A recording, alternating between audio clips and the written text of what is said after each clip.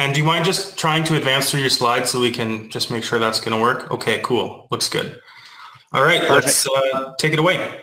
Awesome. Thank you so much. Sorry about the technical difficulties. I do apologize for that. My name is Ryan Hamilton. I'm the Elevation Product Manager with Maxar Technologies. And today I'm going to spend just a little bit of time talking about our elevation products and our 3D products and how we make those, why they're unique, and how they're being used in the marketplace.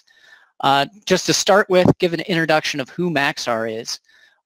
We are a space company, and that's a pretty broad term really to talk about, but if I give some visuals here, it's usually helpful. So, many of you watched the Perseverance rover land on Mars.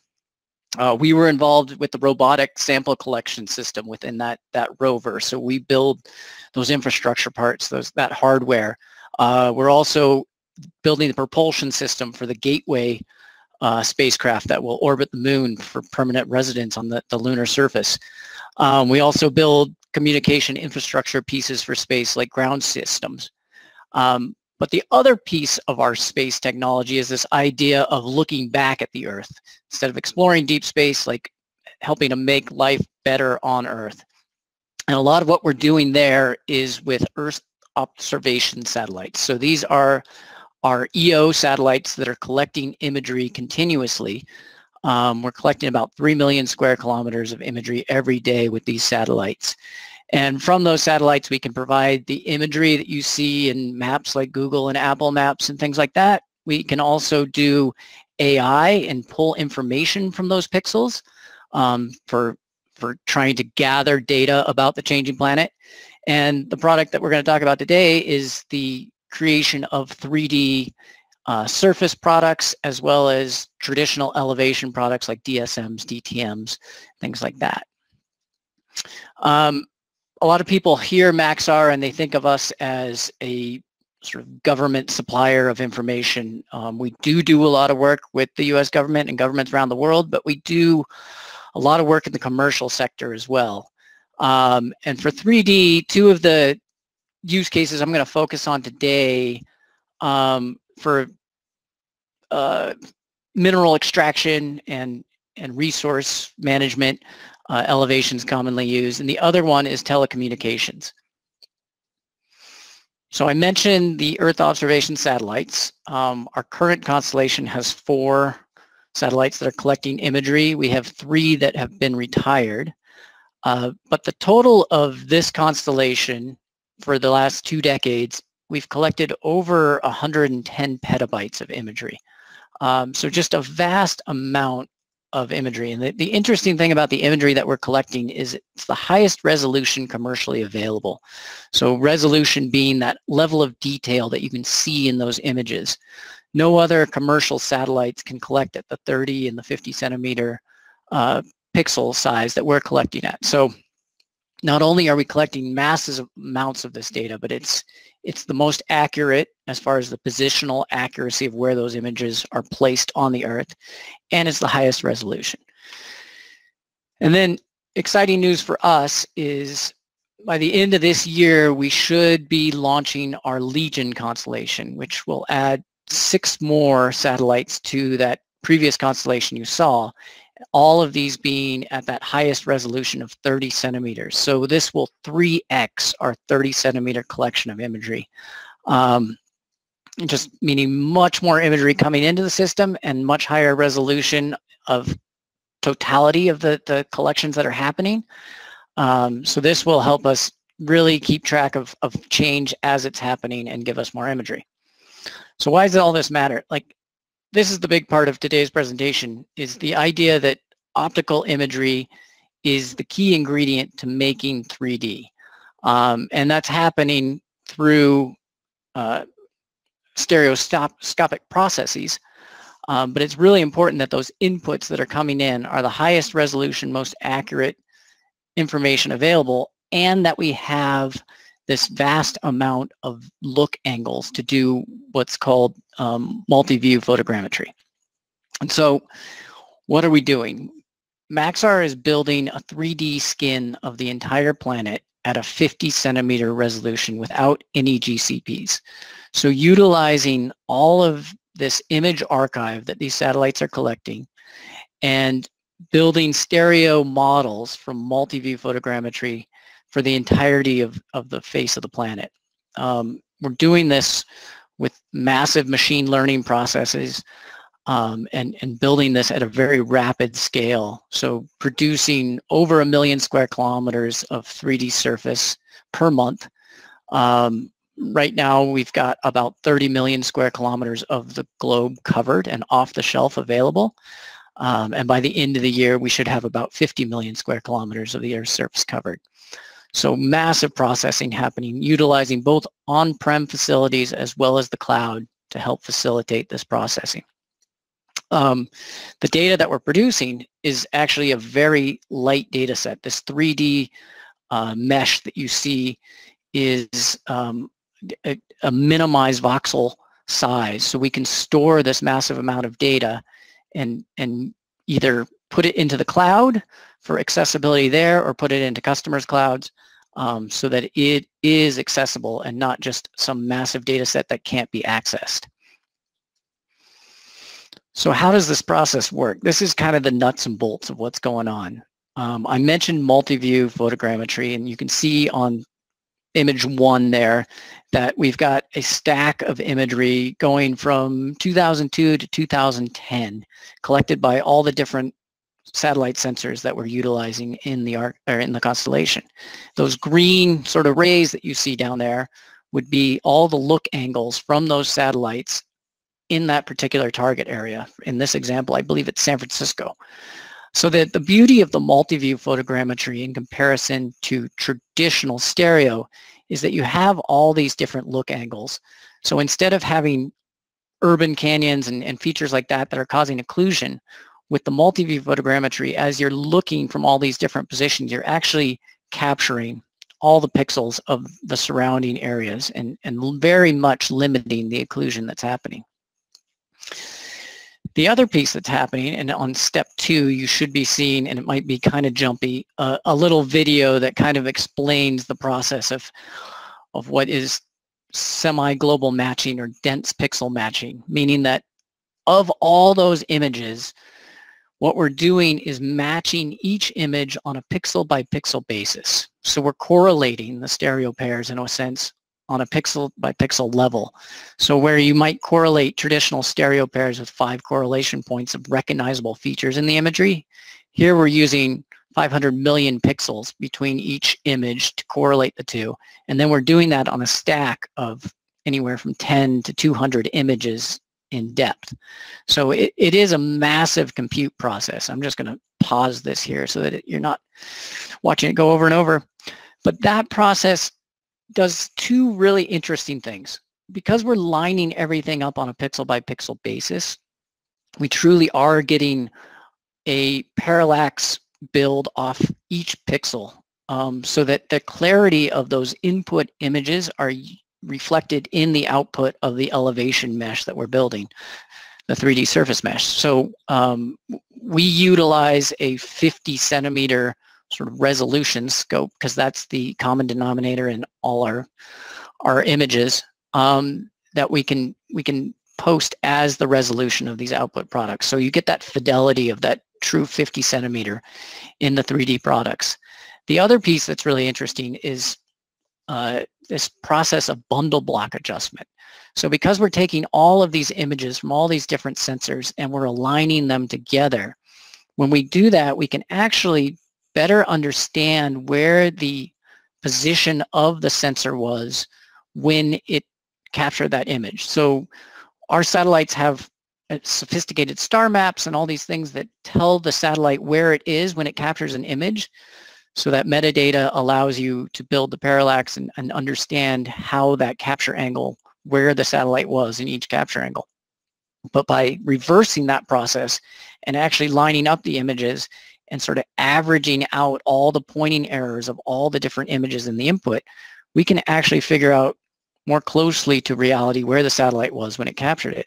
And so what this achieves is accuracy without the use of ground control points, because we're using the whole image stack to basically average out all the errors and figure out where that model is actually sitting on the face of the planet. So if we move to step 3, that is the actual product that's being built. It is a 3D surface mesh, meaning that it's not just an elevation model with an image overlaid or draped on it. Every pixel within that 3D mesh is properly located in its X, Y, and Z location. So the sides of buildings, if you're looking at windows and things like that, they're not simulations of the windows that are there. They're not image overlays that are trying to be in the right spot. They actually are within our accuracy specification of 3 meters spherical error, 90% confidence. Those pixels will be exactly where they are. And then if we move to step 4, this is where the traditional elevation products come into play. Every product that we build that is not the 3D surface mesh is a derivative of the 3D surface mesh. And the big advantage of that is that because there is one parent product that everything else is being derived from, all these data layers are co-registered exactly with each other because they're all coming from a single source. So I'll just go quickly into what those products are. I mentioned the 3D surface mesh. Like I said, this is the core product that everything else is built from. And from that, we can derive the digital surface model, which is the sort of first return DSM. We can also do the bare earth DTM, where we remove all the man-made structures and vegetation. There's a product called a true ortho, which is basically taking that 3D surface mesh and tilting it to a nadir view and capturing it as an image. Again, it's perfectly co-registered to the DSM, the DTM, things like that, and it gives you that straight down view as a simulated image of what everything would look like, sort of a God's eye view looking straight down, not seeing the sides of buildings or anything like that. Other products, we can take those surface models or those bare earth models and convert them to point clouds with the RGB values as metadata from the 3D surface texture. We can also do automated classification. So every feature in the 3D mesh is classified utilizing spectral signature information as well as height information and other variables, so that we can then take those classifications and we can vectorize features like vegetation in buildings and make 3D vector products. We also use that classification to help with the editing of the bare earth DTM. So real quick, I'm just going to give you some visuals on these guys. That is the core 3D surface model. As I said, this is produced from our highest resolution satellite imagery. It can be produced anywhere globally. We plan on having this product as a global skin within the next couple of years. So right now it's able to be created, but within a couple of years it will be available off the shelf as a global product. And then from that, like I said, these derivatives can be directly exported. That's the DSM. This is the true ortho. This is a bit confusing because it's tilted to match with the other data sets, but as I mentioned before, it is that straight down view. So if you look at some of the taller buildings, like you can see in the middle, they don't show their sides. You're just looking at their rooftops, and they're positionally accurate as far as their registration to the 3D vector products or the classification or the DSM surface model. Here's that classification layer automatically produced again, as is everything that we're doing, and used for multiple other products like the DTM, where we edit the bare earth. And then the final product, this vector product, where we utilize that classification, derive vectors from it, sharpen those vectors up to get as close to 90-degree corners and angles as we can, and then extrude the heights directly from the DSM product. So just watch them build through here. This again shows that idea that they're perfectly co-registered to each other. So the idea that, you know, if you need to understand where classifications fall within building vectors or things like that, the classification layer is not going to bleed outside the building vector. It will be perfectly contained within the building vector. So I mentioned earlier, as far as use cases, you know, a classic use case for these elevation products, these core elevation products, is within natural resources, understanding, you know, where resources might be available based off the lithology of the surface, seeing fault lines and things like that, and understanding what those might indicate for subsurface. Also the idea of volumetric calculations, figuring out infrastructure projects, those sort of traditional use cases for elevation. These products are very good for that because they're based off our existing image library. So you don't have to wait for that tasking component. They're built with mass compute, so they're processed very quickly and at very reasonable prices in comparison to other technologies where you might have to send out an aircraft or a survey team or things like that. The other use case I wanted to touch on was the telecommunications sector. So as we're moving into these 5G networks where we're seeing higher and higher frequency, it's becoming more and more complex for the network operators to accurately plan and simulate what their network's going to look like. And so they use these simulations to sort of understand, okay, if I want to achieve this level of coverage, how many antennas, what type of frequencies, and what is their coverage going to look like as we put them out there. So they set up all these simulations so they can understand really what the coverage is going to look like, as well as what their capital expenditure is going to be. Each one of these antennas that they have to put out there costs a lot of money. So figuring out what's the minimum number of antennas I can use to get the coverage I'm looking for is a critical use of these geodata, the 3D elevation, the vector products, things like that for these telcos. They utilize that data in conjunction with planning tools to sort of run simulations like the one you see here, which is actually a ray tracing simulation showing the number of bounces a signal will do off surfaces before it reaches its final destination. 1 minute, Ryan. Oh, great. Okay, so just real quick on this telco piece, what I wanted to show here was the idea of our data in comparison to lower resolution 10-meter data. And there's a lot of information here, but there was two sort of morphologies, suburban and dense urban. And overall, if you look at the dB improvements, we're close to about 2 dB improvement when you use the better geodata for these simulations.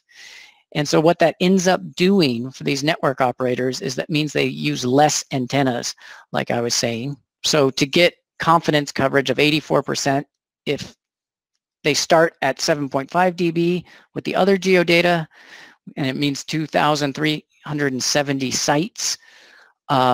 If they go to a better geodata and they reduce that dB, they can reduce the number of sites by 490 sites.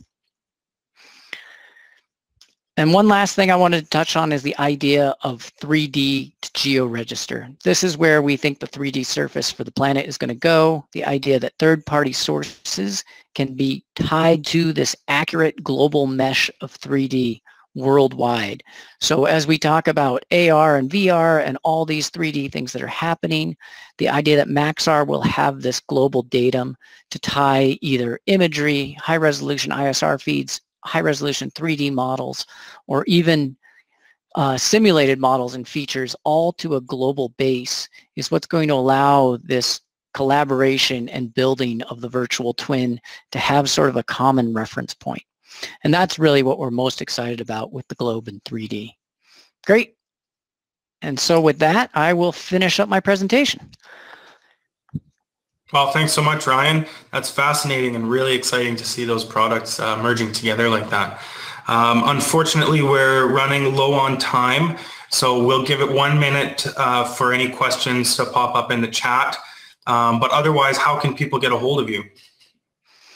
Yeah, I will make my contact available.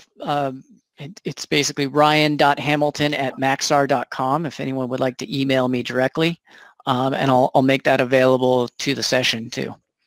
That sounds great. We got a couple questions trickling in. How does the tin mesh fit with all these raster data? So yeah, the 3D surface mesh, as I mentioned, that is the core product. We're taking that tin and we're deriving these other raster products from that. So as far as spatial misalignments or anything like that, there is none because of the direct pull from the tin to the raster products.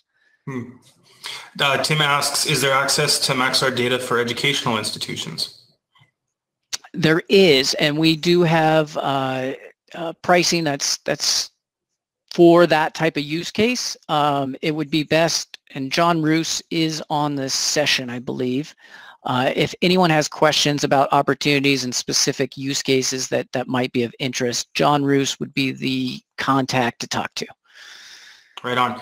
And how ballpark? What do products like this cost? Yes, so ballpark pricing. I mean, it's all dependent on volumes and how much you're looking at. But what we're trying to do, as I mentioned before, is really build scalable economics that make 50 centimeter high resolution, high accurate data really affordable. So, talking about DSMs and DTMs, it's about that $30 per square kilometer price point is where things start out. But, volumes all make a difference on what it comes out to. Right. How do you reconcile different imagery dates building DSMs patched from multi-year images? That's a great question. So that is the problem of utilizing an image library, is that you've got sort of a temporal span of images that are coming into it. There's a couple of things that we do. First of all, the imagery that has, if there's change detected in the pixel-to-pixel matching, the newer images take heavier weighting on the build process. But we also, like I said, the collection is happening continuously. We're trying to get the newest images in there, but that means that there will be issues in high areas of change, of ghosting effects and things like that. We sometimes utilize these data in conjunction with other products that Maxar offers, and there's a product called Persistent Change Monitoring, where we can provide a vintage date that says this is the average date of all the images that were used to build this, and here's all the change that we've monitored in this area since that build date. So customers can use that to understand confidently what changes may have happened, how much change, and if